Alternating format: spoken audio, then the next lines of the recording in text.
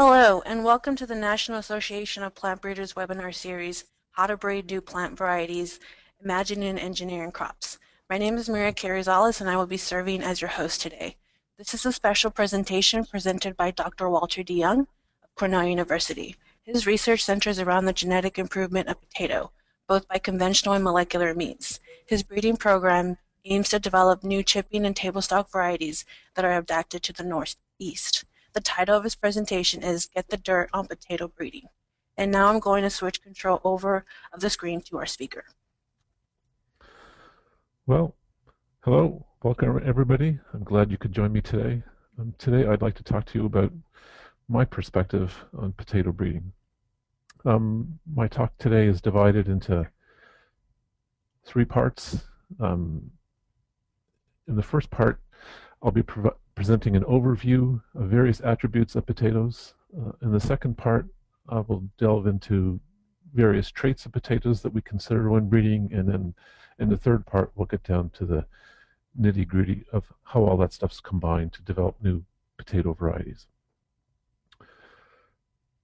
So, potato, Solanum tuberosum, the cultivated potato, unlike the other crops that are been described so far in this webinar series, is an autotetraploid. The base number of chromosomes in potato is 12, so cultivated potato has 48 chromosomes. There are also cultivated diploid potatoes, which are not very widely grown, only exist pretty much in a few places in South America. But there are lots of diploid wild potato species. An interesting difference between diploid potatoes and cultivated potatoes is that diploid potatoes are almost invariably self-incompatible, but that self-incompatibility, the gametophytic self-incompatibility, breaks down when you double the chromosome number. So it's possible to self-cultivated potatoes, but we typically don't do that in a breeding program because potato suffers from pretty serious inbreeding depression. Potatoes are, I think as everybody knows, vegetatively propagated, so a potato variety is actually a clone. All the plants are in a variety are genetically identical. The clonal propagation, the autotetraploidy, and the high level of heterozygosity that characterize potato have some pretty significant impacts on how new potato varieties are developed, which we'll eventually get to. In the picture here, you can see some potato flowers. Making crosses in potato is quite easy. The flowers are complete. If you'd like to get pollen, you can put a small tube, like an Eppendorf tube, over the anther cone and vibrate the back with an electric toothbrush. And you'll get lots of pollen, and transferring it to the exposed stigma at the center of the flowers on the female plant is pretty straightforward too.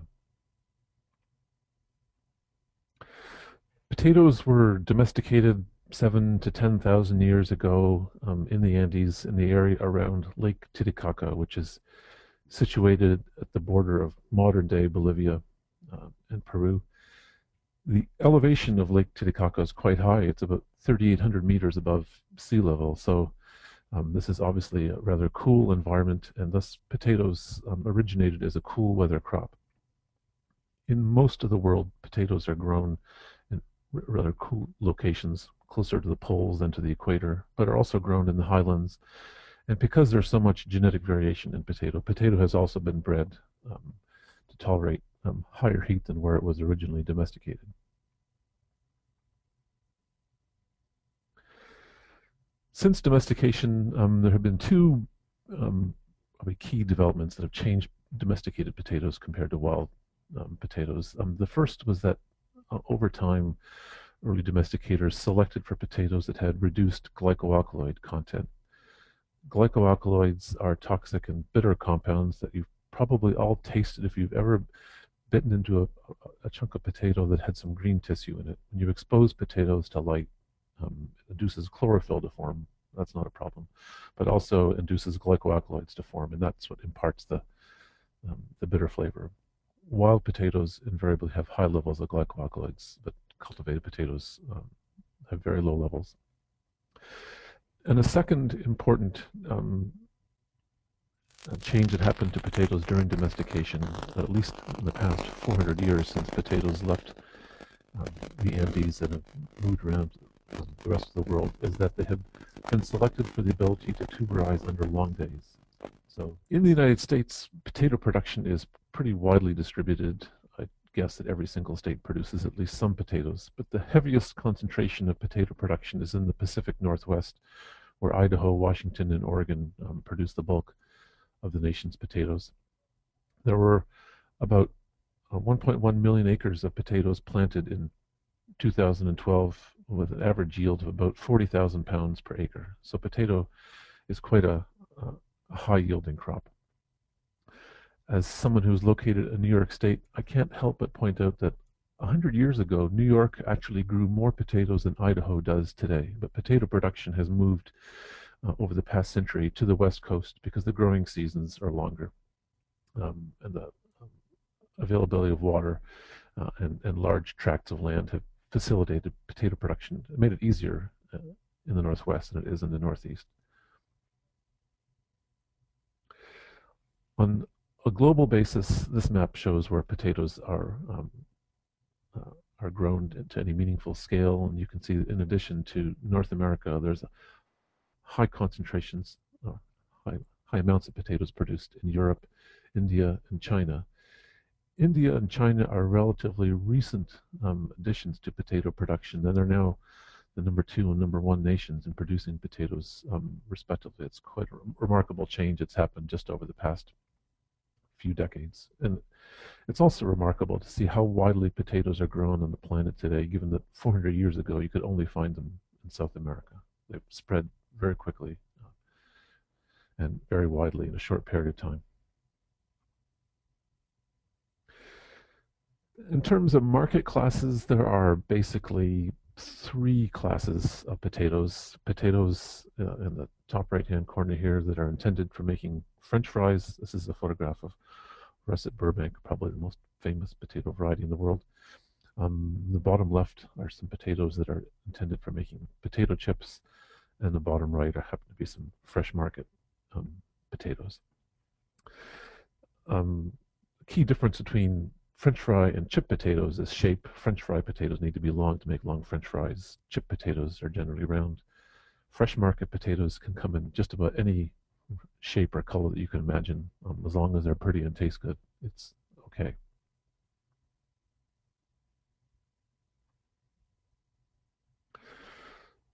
So now we'll shift gears and talk about what kind of traits potato breeders consider when they're developing new potato varieties. This slide shows a whole bunch of traits that I won't elaborate on now because the next few slides show photographs of a lot of these and I elaborate on them more then. I'll just point out 2 things when looking at a long list of traits in potato. First of all, I've divided these traits into quality traits, disease resistance traits, and general traits, and would say that in developed nations like the US, the emphasis in breeding tends to be on quality traits and not so much for disease resistance, because we typically have chemicals that can control a lot of the diseases. In developing nations, the cost of pesticides or the availability of pesticides isn't very good. And so the emphasis shifts towards disease resistance relative to the other traits. The other thing that I'll mention on the slides still on the screen is that and something I'll elaborate on later, is that potato breeding is essentially the art of balancing these and a whole bunch of more other traits all at the same time.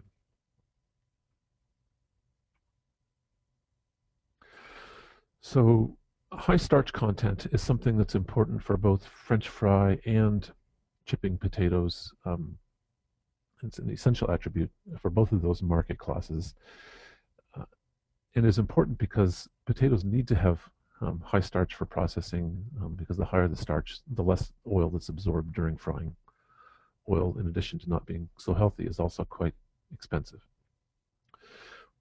Breeding programs don't typically measure starch directly, but measure starch content indirectly by measuring tuber density.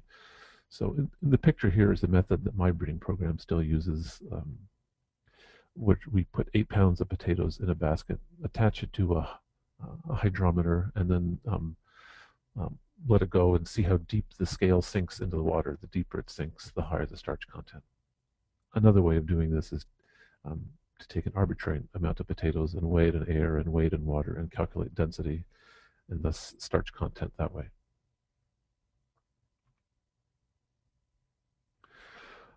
Another really important attribute in processing potatoes, both chip and French fry, is fry color. So consumers, for the most part, prefer potatoes after they're fried to be relatively light in color for both potato chips and French fries. Dark brown chips or fries also have somewhat of a bitter taste, in addition to not looking so appealing. The compounds that are primarily responsible for the brown color are glucose and fructose. So if a potato has a high amount of those sugars, it will turn brown during frying. It's just simply a Maillard reaction. The issue arises when you want to store potatoes in the cold. So potatoes that you harvest in September and want to store all the way through April and make potato chips and French fries along the way. It's that potatoes, when they're stored in the cold, tend to accumulate glucose and fructose. And so for the past few decades, there have been intensive efforts in my breeding program, as well as just about every other developed nation breeding program, to develop potatoes that accumulate less glucose and fructose when they're stored in the cold compared to potatoes that were developed prior to several decades ago. Shallow eyes tend to be an important attribute for all market classes, primarily because it's just a pain to peel potatoes where the eyes are deep. The eyes on this potato, Ozette, aren't particularly deep, but you could imagine it'd be a nuisance to peel.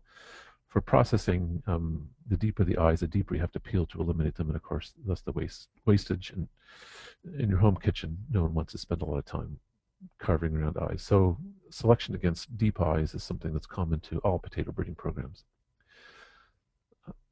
Hundreds or thousands of years ago, deep eyes was actually a beneficial trait in potato because it helped to protect young sprouts from breaking off before tubers could be planted. So I've already made the comment before that in many ways, chip potatoes and French fry potatoes share a lot in common. The primary difference is shape. So in common, potatoes that are developed for these markets have to have high starch and accumulate low sugars in the cold. The ideal shape for a French fry potato, not that you can achieve it, would be a brick, because then you would get the maximum yield of French fries for a given volume. The ideal shape for a chip potato would be a baseball. Round chips work better in automated slicing and packing operations, and a round potato allows you to maximize the inner volume to minimize the amount of wastage due to peeling. And so you get more product per pound of input potatoes.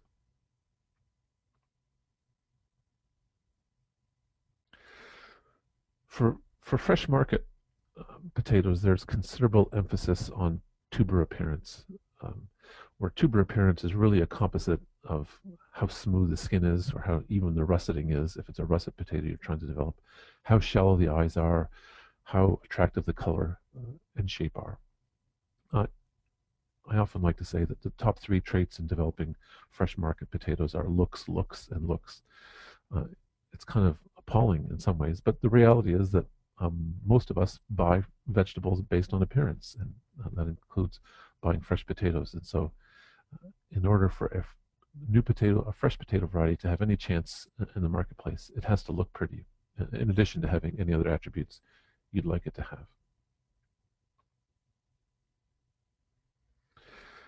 Another trait that's important in developing fresh market potatoes is to ensure that they don't disintegrate extensively after boiling or turn gray.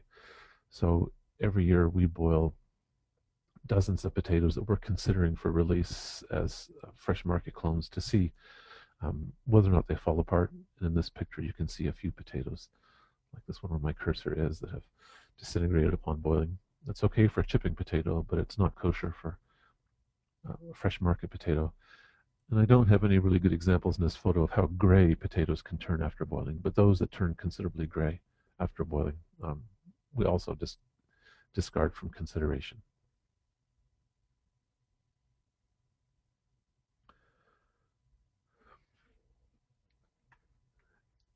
Diseases, of course, impact plant breeding no matter what plant you're working with.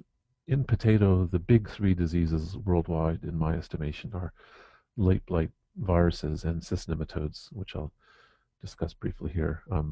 This photograph shows a potato field. I think it was perhaps about 2 weeks after late blight had moved in, and it's just a close-up of some vines on the ground, and you can see that, no surprise, late blight completely wipes out potato, and it does so in a very short time frame. From a breeding perspective, there have been a lot of R genes that have been introgressed into potato over the years. This was particularly prevalent activity in the mid 1900s or so, but it turns out that every one of the R genes that has been introgressed into potato um, eventually, and for that matter, typically quickly broke down, and so its usefulness was lost.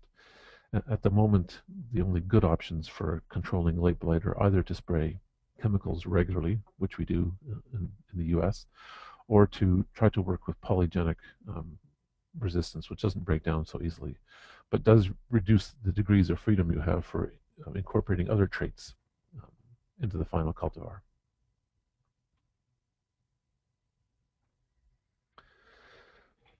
Potato viruses are a pernicious pest worldwide. Potato virus Y and potato leaf roll are both transmitted by insect vectors and can easily spread. If you have infection of a potato plant during the season that it's being grown, the yield reduction isn't so great. The problem really arises in what happens when you plant an infected tuber the following year.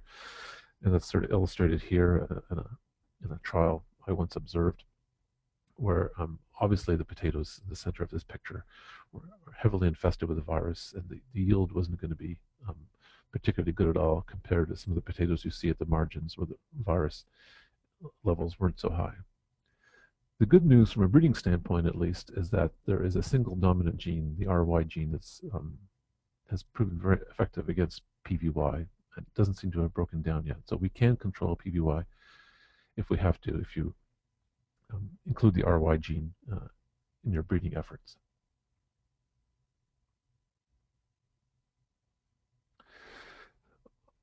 Globally, cyst nematodes are also a really serious problem in potatoes. The issue being that when they're present and allowed to build up to high enough levels, they dramatically reduce yield, 80, 90% or more. In this picture are some cysts of the golden cyst nematode, which is found in New York State. These cysts actually represent the female, the bodies of the female nematode, and when the female dies, it leaves behind a cyst with several hundred eggs in it. One of the really nasty aspects of cyst nematodes is that they can survive in the soil for 30 or more years. So once you get them, they're almost impossible to eliminate. In the US, we have the golden cyst nematode in New York and a close relative, the pale cyst nematode in Idaho.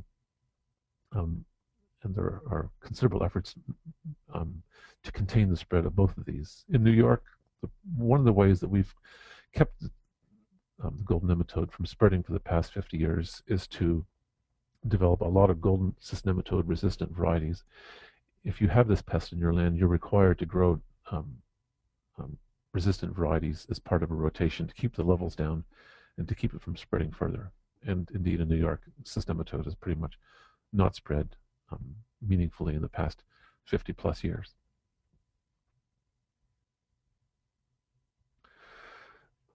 Another attribute, or disease, I should say, that concerns me in New York and is also of concern in many other breeding programs is common scab, which is caused by a prokaryotic organism, Streptomyces scabies, where the real issue arises when a potato is so susceptible that it reacts to common scab by forming deep pits.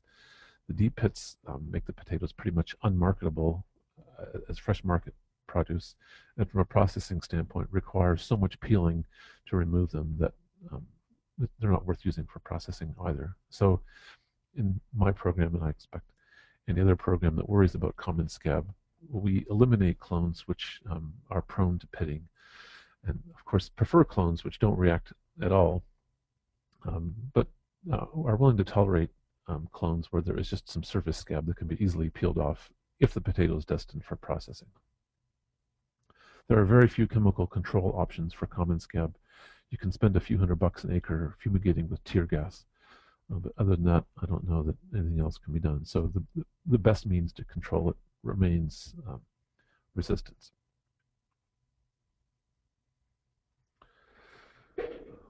One of the interesting things in potato compared to other crops is that yield really hasn't changed that much over 100 plus years of potato breeding. So the cultivars that were developed 100 years ago, the best yielding ones, yield pretty much the same as the best yielding cultivars today. I've often experienced a reaction from grad students and breeders of other crops of sort of disbelief that this could be the case in potato, wondering how it is that we could spend so much time breeding and not improving yield. I guess my answer to that pretty much amounts to calories per acre that potato produces still dramatically outstrips that of wheat, rice, and maize. So it's not us who has the problem with yield to date. In any case, potato clearly yields well enough that we can focus our attention on other attributes. And so in practice, what it amounts to in a potato breeding program is that we are aiming to develop new cultivars which yield comparable to existing cultivars. In my own program, if it doesn't yield, a candidate cultivar doesn't yield 90% of the variety Atlantic, which is a common Czech variety, we'll discard it. But 90% or better, and we'll keep considering it. There are a couple of physical defects that we're constantly selecting against when we're conducting potato breeding. One's pictured on the left here, which actually shows two symptoms together, and that's potatoes that have a propensity to develop hollow heart and potatoes that have a propensity to develop brown centers, or the brown center doesn't become hollow. Clearly, either one is not particularly desirable, not the kind of thing you want to find when you cut open a potato at home. Another common defect that varieties differ for in terms of susceptibility are growth cracks, which are pictured on the right. Growth cracks typically occur when a potato has been subjected to a bit of drought stress and then suddenly gets a lot of water. The tuber expands rapidly. Some cultivars crack much more readily under these conditions than others, and we select against those whenever we see it.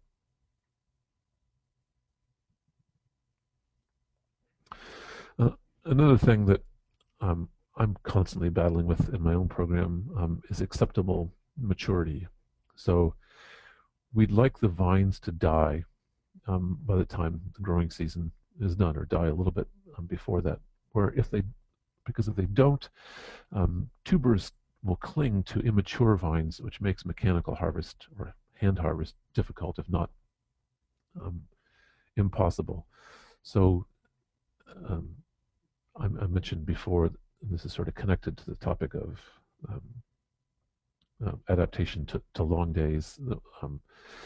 Whenever you make a cross with a wild species, you'll find that they mature very late, and you have to fight this battle of bringing your material back to acceptable maturity. This picture is one that reminds me of an experience I had very early as a breeder at Cornell. I requested some potatoes from Idaho for making crosses, and my predecessor said, the growing seasons out there is much longer than in New York. You're going to get some really late vines. It's going to cause you problems. I ignored and made the crosses anyway, and this is actually the field where you see that my predecessor was right. You see a lot of green vines here at the time we dug the potatoes, and this made harvest a pain. Anything where you still see green vines at harvest time, we pretty much eliminate. Okay, moving on to the third part, sort of how we consider all these traits simultaneously in potato breeding. Pictured here are some potato fruit which look unsurprisingly a lot like tomato fruit and typically have a few hundred seeds in them. So in theory, potato breeding is remarkably simple. I mean, basically you identify two parents that have complementary traits and then you cross them. assuming they flower, that is. And then once we've crossed them, you spend a dozen years sifting through the F1 that you just generated, um, which are clonally propagated throughout the evaluation, to determine if any of the varieties, any of these new genotypes merit release as a new cultivar. There is no extensive backcrossing or any complicated breeding scheme. It's just make a cross and sift through the F1. I mean, conceptually, you can think of it that when you make a cross, you've essentially created candidate new varieties. Each seed is a distinct genotype, and one of those seeds might be a new variety. It just takes a long time to sift through all the seeds to figure out which, if any, merit release as a new variety. So I just said that it typically takes about a dozen years after making a cross to get a new variety. And a question I'm asked so often is, why is potato breeding so slow?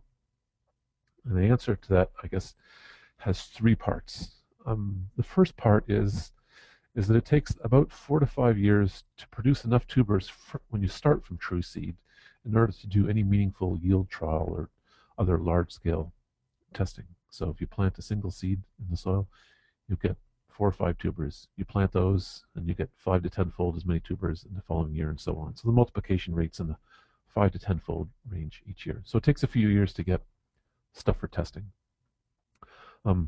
Pictured on the right here, I guess a bit of an aside, something that occupies an awful lot of time in a potato breeding program is cutting seed and preparing it for planting, because it's clonally propagated, and our propagules are large. We have to have a lot of space for storing potatoes, and we have to spend a lot of time cutting them and bagging them and getting them ready for next year's planting.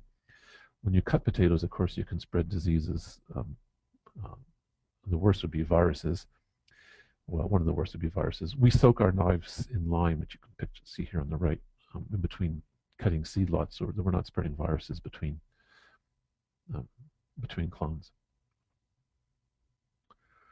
Okay, so you spent 4 to 5 years moving from having a single seed to having enough seed for testing in yield trials. The next reason that breeding is so slow is then you have to spend 3, 4, 5 years evaluating potatoes to make sure that the few that you're still evaluating perform consistently. There's really no shortcut for this. It's useless to release a cultivar that yields well 3 years out of 4 and is a bust in the 4th year, because then the grower is going to go bankrupt.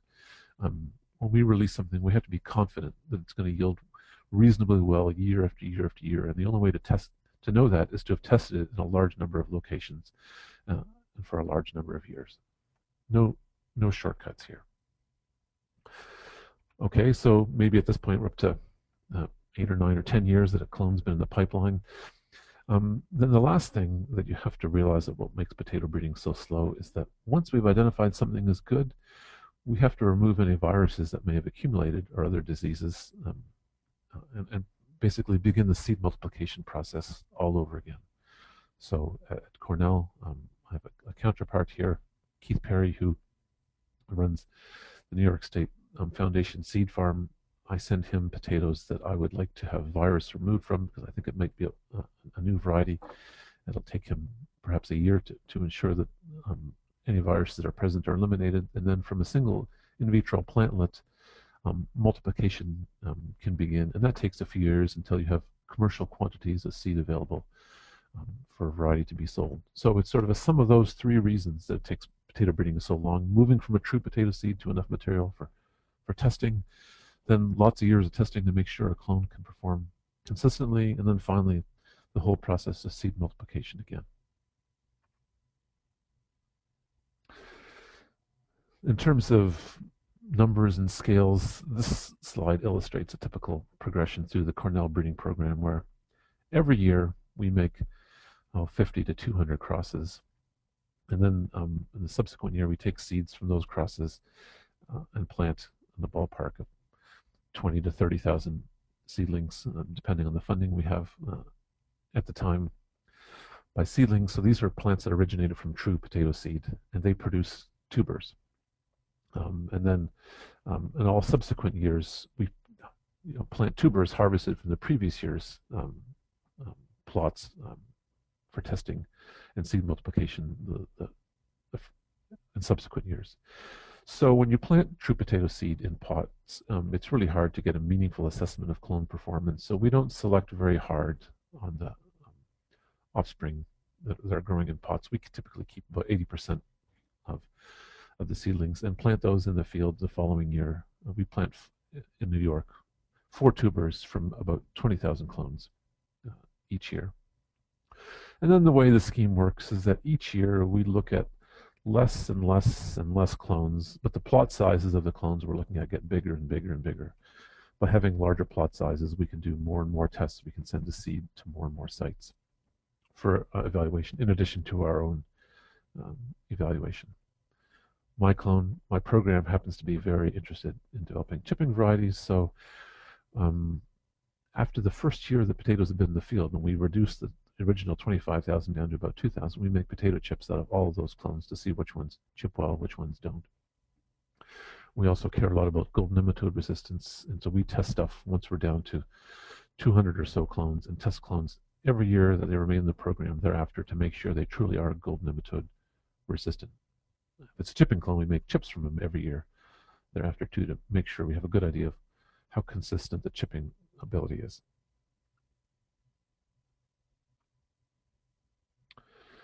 So, oops, I may have gone 2 slides. This is I did. I'll go back. This shows this potato seedlings. You can see there's each of the cells in these seedling trays contains a different potato genotype that originated from a true potato seed. We transplant the seedlings that grow in these seedling trays into larger pots shown here and grow them outdoors, where you can see some indication of some irrigation setup surrounding these beds. At the end of the year, we harvest 4 tubers out of these pots, and as I've already said, we don't practice strong selection at this stage because the performance of potato plants in pots doesn't really reflect what happens in the field.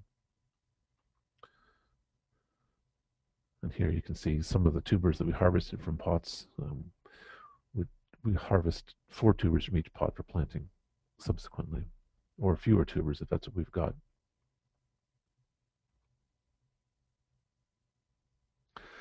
And then in the following year, we plant 4 potatoes in a row.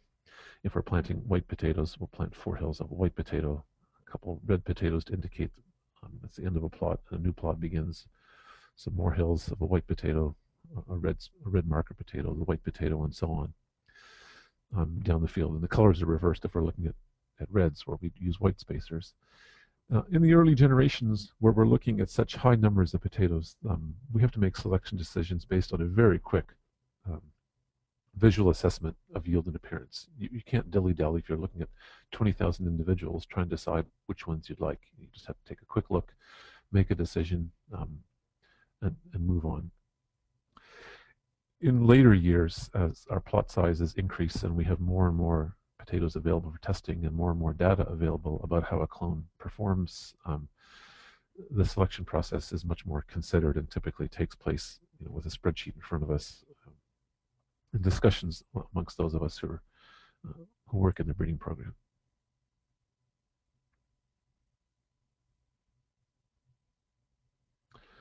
And so this is just a photograph of some of our fields, and you can see here the plot sizes are larger. So these represent clones that are much more advanced in our breeding program. In terms of scale, my program plants potatoes on anywhere between 5 and 10 hectares of land each year.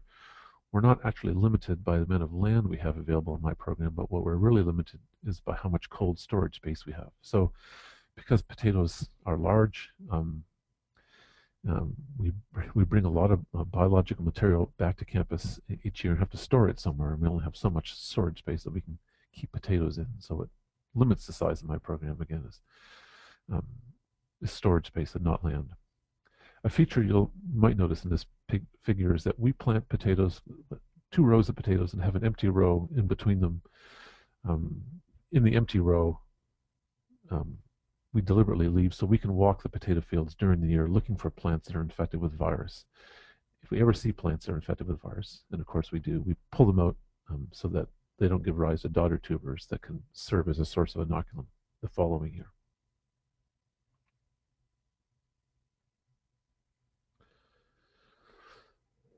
So I have often encountered the attitude in graduate students and breeders of other crops that the primary challenge in potato breeding is the fact that it's autotetraploid.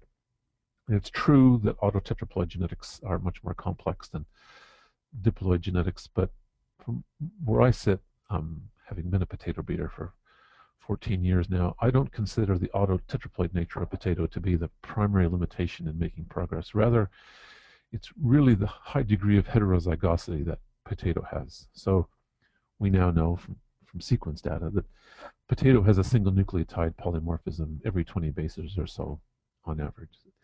And what this means is that every time you make a cross, thousands of loci are segregating. I mean, you'd have an explosion of genetic variation every time you make a cross. And so really what's tricky in potato breeding isn't the autotetraploid genetics, it's balancing all of the segregation that you unleash every time you make a cross. And it's weighing the many strengths and the many weaknesses that each clone possesses to identify something that's better than current varieties.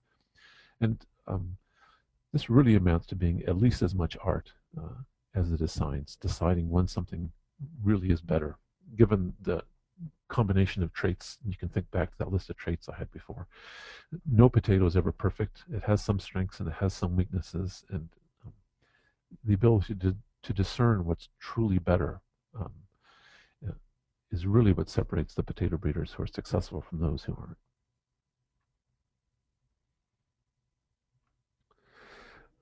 On this vein, we have an annual event in New York called Potato Show and Tell that was started by my predecessor, and I've continued. It's been running for a few decades, where I stand up and talk about, in the middle of all these potato crates, the dozen or so potato clones that are currently the most advanced in our program and that what we would like industry feedback on. So I try to do my best to summarize as objectively as I can the strengths and weaknesses of the potatoes that we're evaluating and get feedback from people who grow potatoes, who run potato chip factories, on whether or not they consider a particular clone to be something we should release as a new variety, or whether we should maybe just keep evaluating it, or that we should eliminate entirely from the program. So the business of balancing the strengths and weaknesses isn't something that you can just leave to the breeder with potatoes. It works best when you interact frequently with your stakeholders to get their feedback too. And I probably one of the most important lessons I've learned as a potato breeder over the years is that you can ask growers or industry representatives what they'd like in potatoes, and they can always come up with a list. But in practice, what they want does not always reflect what they've listed as priorities on their list. There are unique combinations of traits, strengths, and weaknesses that they like and don't like, and it's only by having discussions about concrete potatoes with concrete combinations of strengths and weaknesses that you can really begin to discern what they're most interested in and what they'd like to see in new potatoes. It's a linear list doesn't really cut it.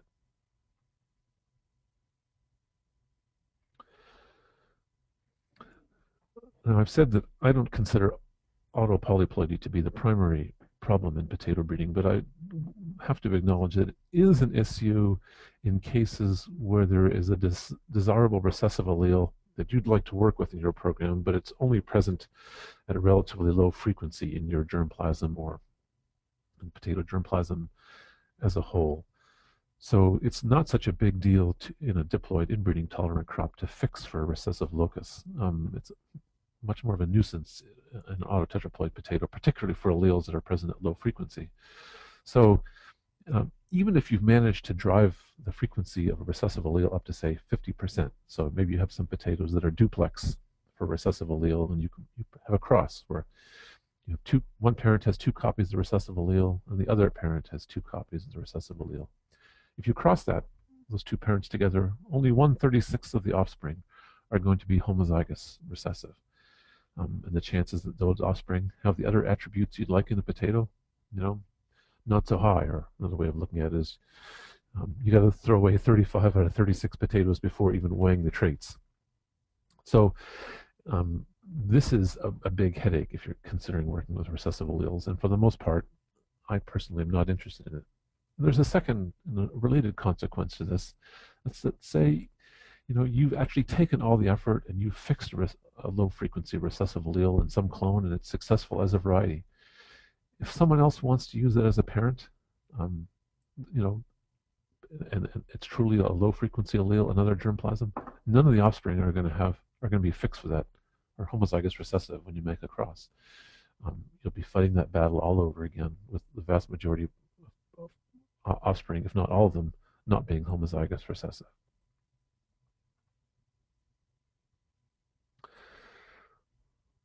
I'll find a couple slides changing gears and talking about um, um, biotechnology. So, of course, molecular markers have had a profound impact on the breeding of some crops. I guess soybean and maize particularly come to mind, as well as wheat. At the moment, molecular markers are not yet widely used in potato. This is this is primarily due to the fact that very few good markers have yet been developed. The resources, the genomic resources, and the size of the research community engaged in potatoes is less than that of many other crops, even though potato, from a food standpoint, is the third most important food crop in the world. There just hasn't been so much research. That's part of the problem. Actually, that's pretty much the problem. There are nevertheless a few good markers. Two that I use routinely in my own program are markers that are linked to PVY resistance and gold nematode resistance to simplify the identification of plants that have those traits.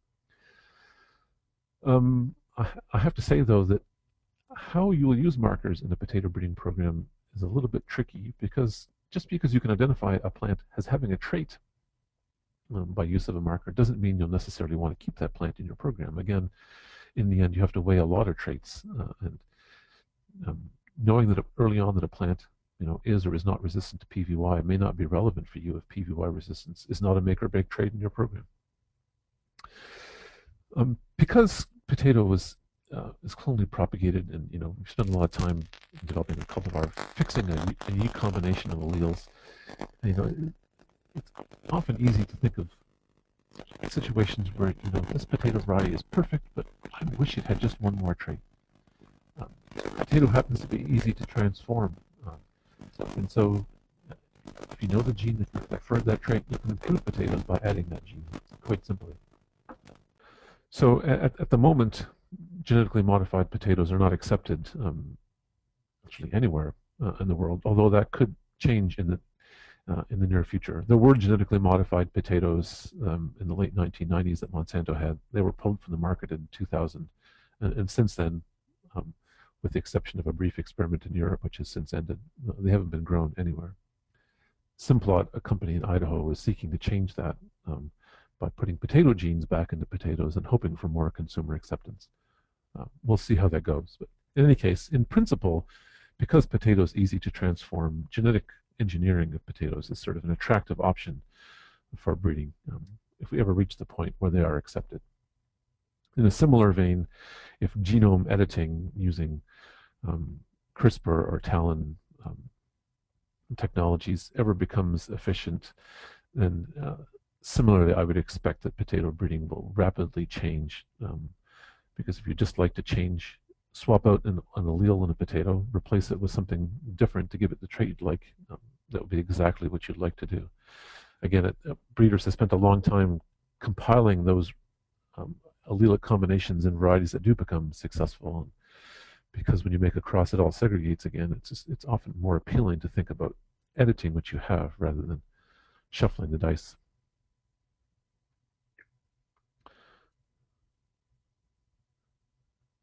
And